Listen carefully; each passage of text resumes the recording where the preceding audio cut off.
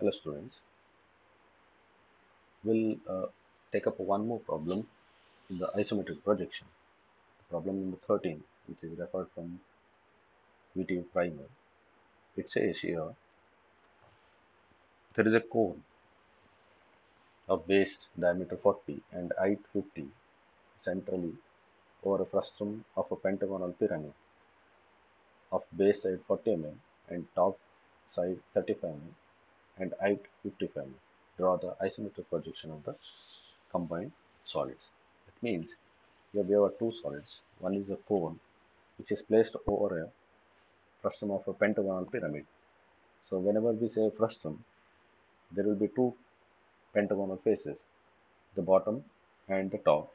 So the base, that's a bottom one, it is a 40 mm side, 45 mm side, and the top face is a 30 mm side, which are separated with the distance of 55 mm.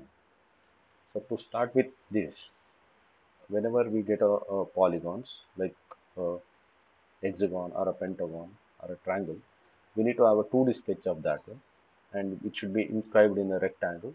Then we take up that as a reference in order to do the pentagon in a isometric scale.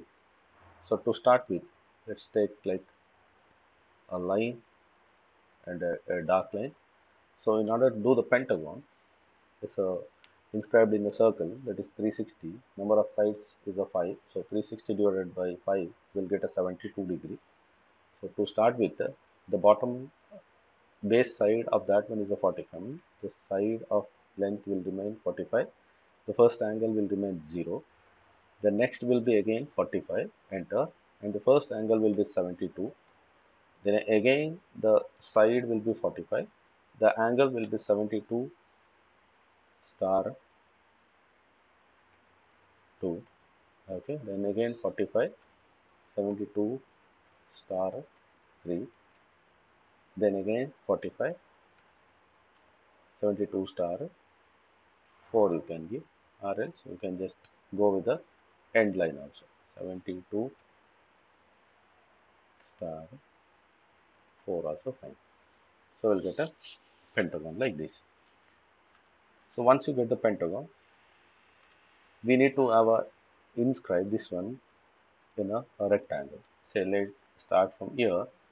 We need to have a just horizontal line, and from here just a vertical line. Go to the trim option, trim up these two. Repeat the same from here, from the end, one vertical line and one horizontal line. Go to the trim option, trim these. Okay, so we got a one side, and it is symmetric about this one. So let's have a line from here. It is called as a bisector. Let's select a part of this one, and we can go to the mirror option with respect to this one, just mirror it. So we'll get the whole part. So when this one is done, we just delete the median. So now let's start having a dimension here, smart dimension. The first one is the side length, and the next one is the next line, that is 13.95. Let's zoom that properly, and again this will remain as it is.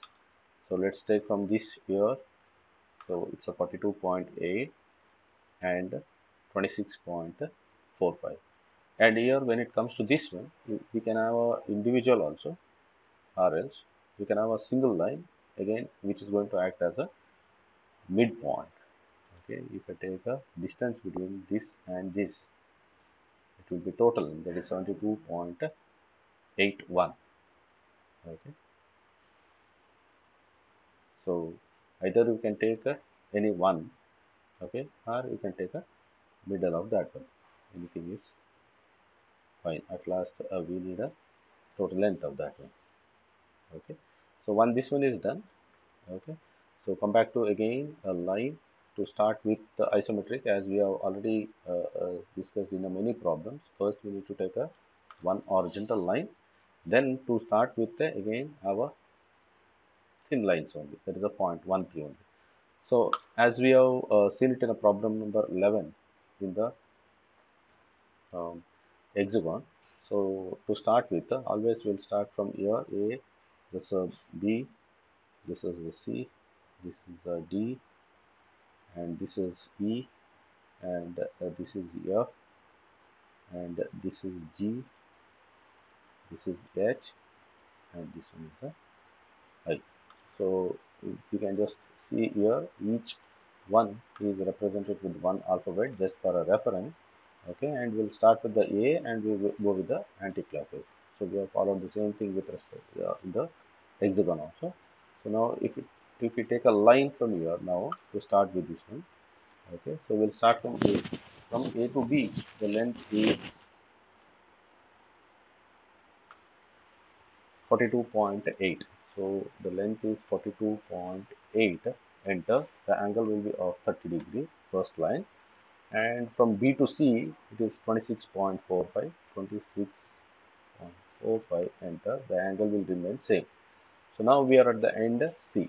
Okay, now it takes a 150 degree line. So first, either right side right, you can take up a direct line from here to here, or you can take a discontinuous. Anything is fine. So let's like discontinuous 36.41, enter, 150 degree, enter, again 36.41, enter, 150 degree, enter. So that line completed. We are now at a point E. Okay, now again it is a 150 degree, that is minus 150 degree line. So coming down from E to F, it's a 26.45, enter, minus 150, enter. Then from F to G, it is 42.8, enter, minus 150, enter.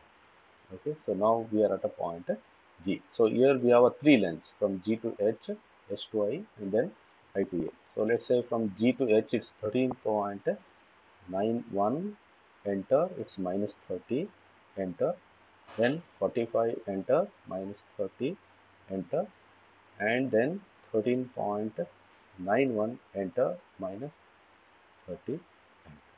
Now we are done with that rectangle. So the same procedure, the edge is here, so you just move your cursor on each line. Okay, so we'll get the edge to the left side. First make that one a dark line. Next, a line with a 0.5 thickness, just to differentiate from the end. We'll just move on this line. Wherever we get end point, click here, and from here, wherever you get the end point, click here. Then when you move on this one, wherever you get end point, click here. Then last to this one is the here. Okay, so this is how exactly we're going to get. Now this is a frustum now. This is not a prism. If it is a prism, you would have taken a length from the corner of a pentagon. So now whenever it comes to a frustum, we need to take the height from the center. So to locate the center of the pentagon, we know like we need to have the bisector. You take any of the two corners, say like this corner, mid of this line. Okay, and from this corner, mid of this line. Okay, so now this is the center. If you want, you can just trim off these two. You get the center here. Okay, so now what is the height they have given? So let's take a center line. That's a type 3 from the center to the screen. It's a 55. Okay, so 55, and we have told right. So this is the height, means it's a 90. So this is the height here. And here, whenever it comes to like a polygon symbol, so we can reduce other than the this one rectangle or a triangle. So if it is a hexagon or a pentagon or a circle or a square, we can use a command called scale command in order to reduce the size of this one. You are not supposed to drop a one more pentagon of a 35 inside. So what we can do here is, so we can select the pentagon along with the center line, and we can go to the scale command and copy on, because we need that original copy. And in the scale factor, the one which we need, that is 35, divided by the one which we have is the 45. Enter. Okay, so you will get one pentagon. For a time being, just keep it at the bottom center itself. Okay, now we go to the move command.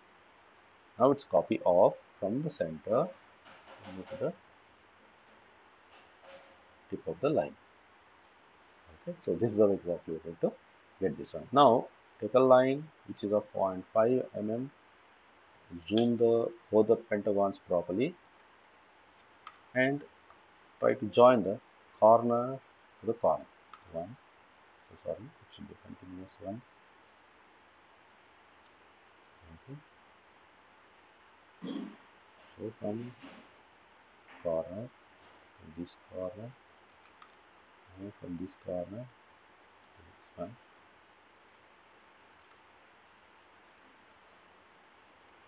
And anyway, these two lines will not be visible. So now itself you just change the thickness to the 0.13 and join. Okay. Now as we are told, right, if the lines are getting confused, so you can just even trim off the lines.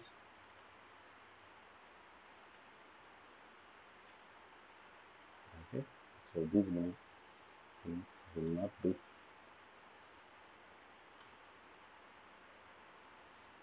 Here's the trim. No, okay. So this is how exactly the pentagon is going to appear. Okay. So this is the first solve. And once you complete this one, if you don't know how to draw a cone, you can just convert this one to the isometric scale. You'll get a half of the marks in that one. Okay. So the next one is, they are told there is a cone of base diameter 40 and height is a 50. So as we have already discussed in the problem number 11, to draw the cone, okay, or a circular one, first thing is we need to have a square equal to the base diameter. So let's say like we'll start from outside the boundary.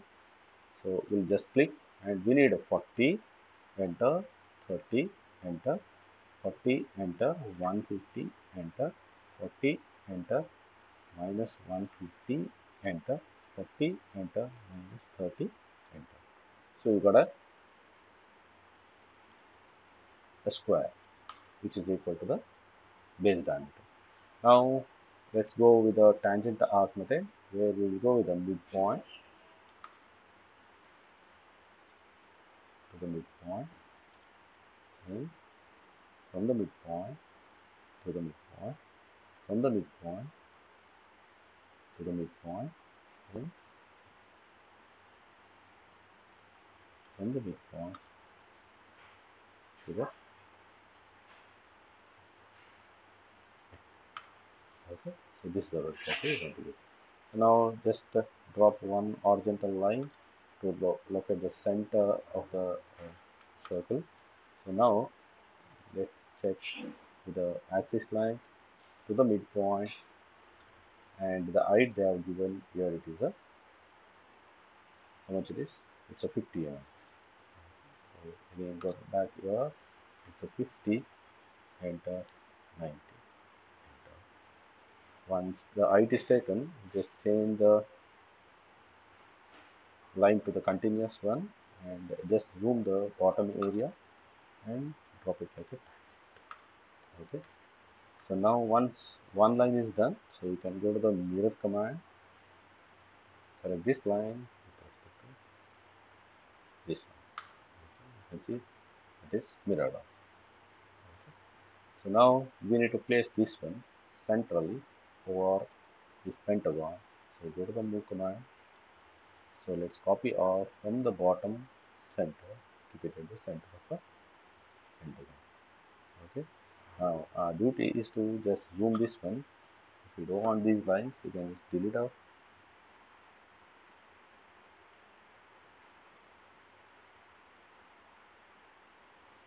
Okay. So go to the trim command.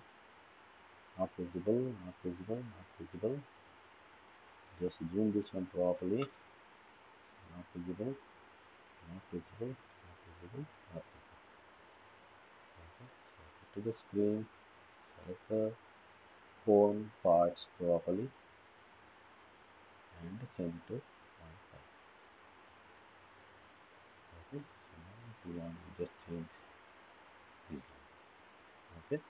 So without fail, as we said, angle between this line is 30 degree, and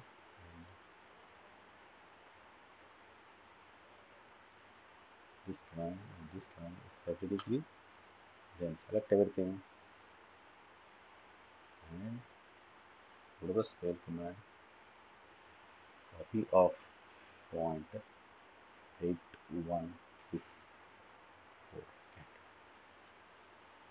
the same point. Okay, so job is done. So you save it and you will get a full marks.